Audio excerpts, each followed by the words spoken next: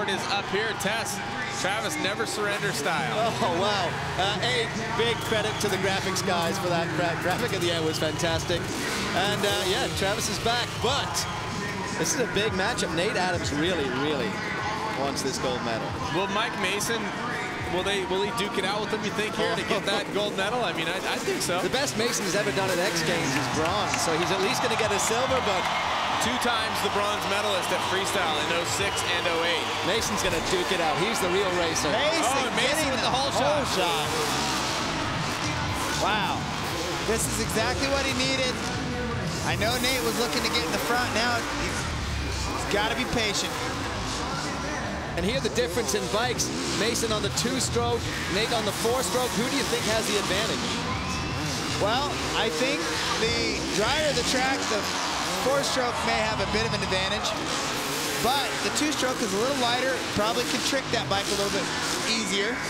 I got to tell you there, Mason goes for that big underflip because he knows that Nate is going to come out with a 360, and they're very similar looking tricks, so Mason again is kind of playing a game of the tricks. He's smart with it, and Mason looking solid right now. Nate giving chase.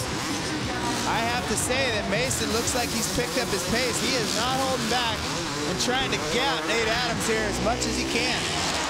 Great right side up trick, and we're going to see now the judges didn't give a lot of separation in that Phyton quarterfinal when he was doing flips versus non-flip tricks. So Mason might be all right not doing all flips, which we've seen Nate do 360s and flips. Well, Nate broke the 90 barrier, and the real question is if Mason can put about 2 seconds on Nate, I think he's got a really great chance to beat him. White flag is out. Mason needs a big one, big super can. Nate with the lazy boy flip. I think Mason needs to put some time on him. I agree with you, I was surprised he went to the super can and not another flip variation. Yeah, that's what I was thinking. He's going to have to really put in some work here on this last lap.